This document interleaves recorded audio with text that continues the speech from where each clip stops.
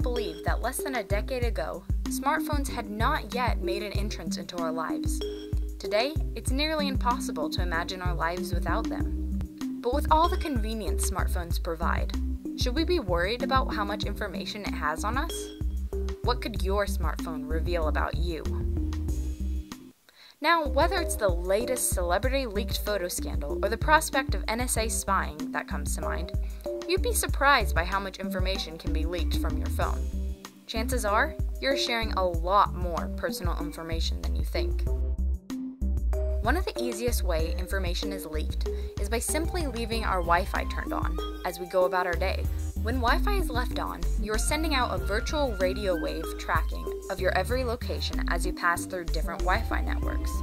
Eventually, this records a virtual map of your frequent locations, revealing your daily routes, habits, and unusual behavior. Now, this information is helpful for the NSA because they are attempting to analyze patterns of human behavior in order to prevent harmful action. However, the NSA does not have time to track every person's phone. That's where third-party tracking agencies come into the picture. Third-party companies collect information not only to sell to the NSA, but also to acquire their own database to sell to other prospective clientele. Large-scale companies would love to have personal insight on their clients to know exactly what they need to sell them. If a client consistently visits a gym 4 times a week, they would be a strong target to advertise exercise clothing and equipment. Now, their purposes may be logical, but many do not know they're being tracked, and they deserve the right to opt out should they choose. Although some forms of tracking can be prevented by simply changing a few settings in our phone, but depending on your phone, it may already be logging your frequent locations and routes on its own.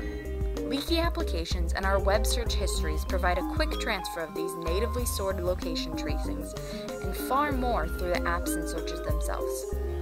A study published by the Wall Street Journal revealed degrees of leakage within popular apps, categorized by information most vulnerable that can be distributed to other parties. Additionally, every time you take a picture from a smartphone, your location is stored within that photo, and once shared online, the location data can be extracted to reveal where you are, what time, and what you are doing.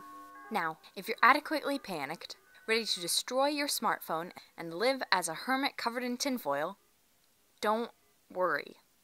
Take a deep breath, and let's go through the ways you can protect yourself from unwanted surveillance.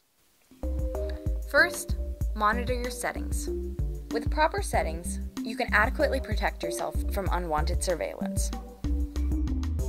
So first, for Android, we want to go to Google Settings, then Location, and in Location we want to be logged into the Google account. We can turn off location tracking. And also, it might be a good idea to turn off location services altogether until you need them, for example, when you're using Google Maps. As for an iPhone, there's a little bit more you can do in terms of settings. Android, you can additionally purchase or download other apps that can limit, such as Do Not Track Me or Privacy Badger.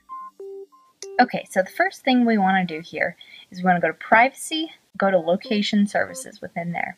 And here you'll see a list of apps that record your location services. Camera, of course, we want to turn off. We don't want any geotagging on our photos. And then it's kind of a personal decision of what you want on and what you want off. Some of them make sense, like weather. But then I want you to go to the bottom and go to System Services. This, we want to turn off location-based ads, popular near me, and Wi-Fi networking.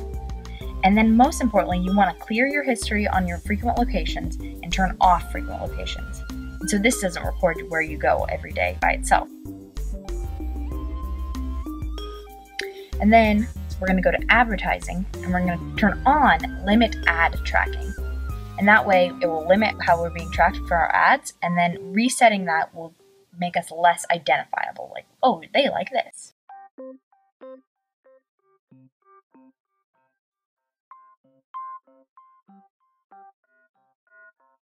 And then finally, we're going to go to General and Background App Refresh, and we're just going to completely turn this off. When you see any purple arrows, that's the apps that right now, even if they're not even turned on, can be communicating with third-party networks. Additionally, keep your Wi-Fi network turned off as you're traveling around and only use secure networks. Second, remain aware of the changing politics in regard to the legality of civilian surveillance. In an age of technology, information is power. and it's important to understand the benefits and drawbacks from our interactions with technology, so we can remain informed and adequately make decisions for ourselves. If you have further questions or want to get more involved, check out Me and My Shadow at myshadow.org to discover a toolkit to further your degree of security on the web. Additionally, check out the Electronic Frontier Foundation for defending your rights in the digital world.